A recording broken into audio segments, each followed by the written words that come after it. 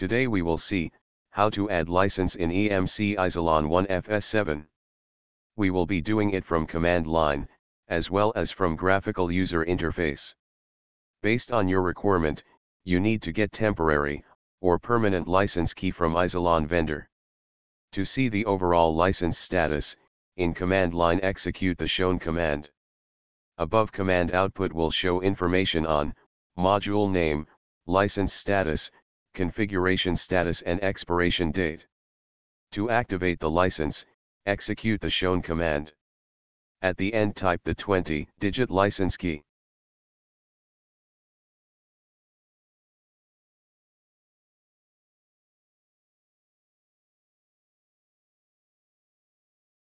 At the end type yes to agree terms and condition.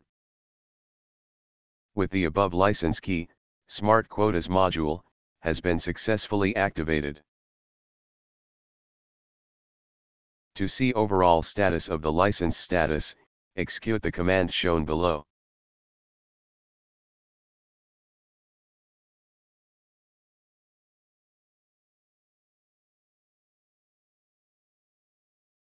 Now an evaluation license has been activated for Smart Quotas module. Under expiration date, the expiry date of the license will be visible.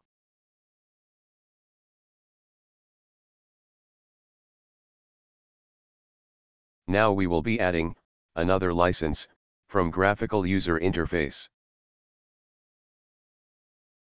Click Help at right upmost corner of the GUI, and then click on About this cluster.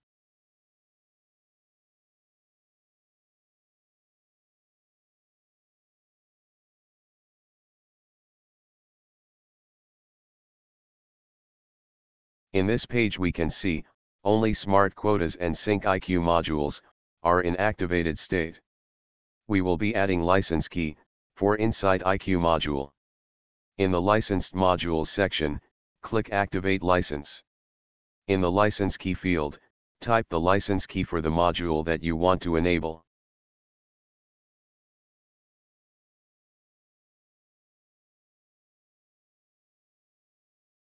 Read the end user license agreement, click I have read and agree, and then click Submit.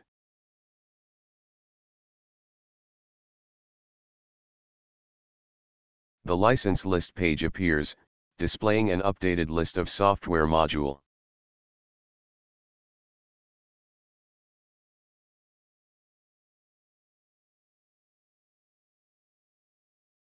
In this case, Inside IQ software has been activated.